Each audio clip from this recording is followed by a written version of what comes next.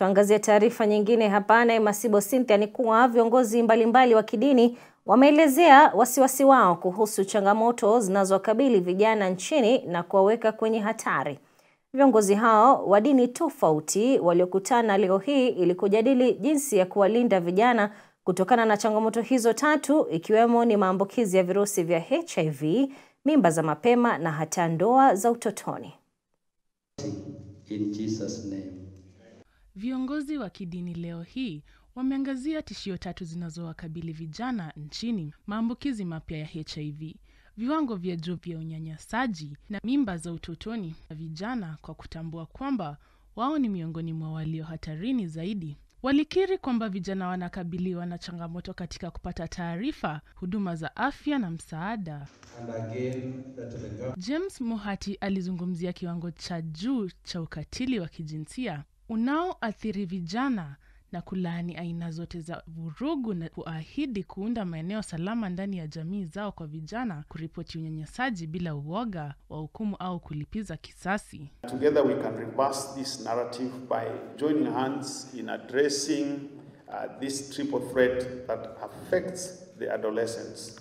Towards this end, the government held a national dialogue with stakeholders.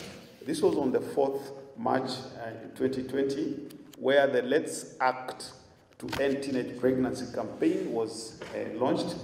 Viongozi hao walikiri umuhimu wa elimu na kina ya ngono na upatikanaji wa huduma za upangaji uzazi, huku wakisema kuwa kuna haja ya kuwajibika na kuhakikisha kuwa kuna mazingira yanayosaidia kina mama, vijana na watoto wao. Every intervention we make is not just about managing the numbers or contending with an abstract threat, but it's about transforming lives.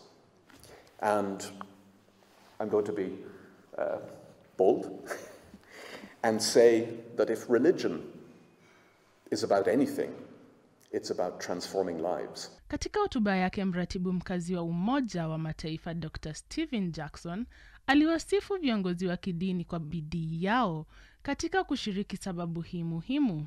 Alisisitiza umuhimu wa jukumu lao katika kujenga madaraja kati ya jamii ili kukomesha tishio tatu linalowakabili vijana. Mkutano wa viongozi wa kidini ulihitimishwa kwa wito wa pamoja, huku wakiapa kufanya kazi bega kwa bega na serikali na mashirika ya kimataifa ili kuhakikisha kuwa vijana wanapata msaada na ulinzi wanaohitaji ili kustawi na kuchangia vyema kwa jamii. Triple threat is basically the attack of HIV/AIDS, the issue of gender-based violence, and pregnancy on our teenagers.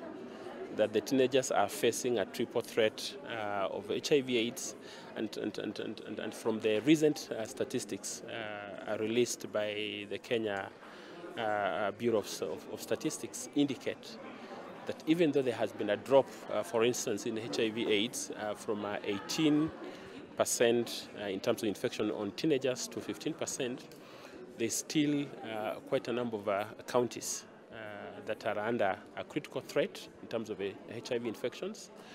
The counties in Nyanza include Nairobi, Samburu, but also we have other key populations. Nikiripotia Dira ya Hope TV, jina langu ni Cynthia Masibo.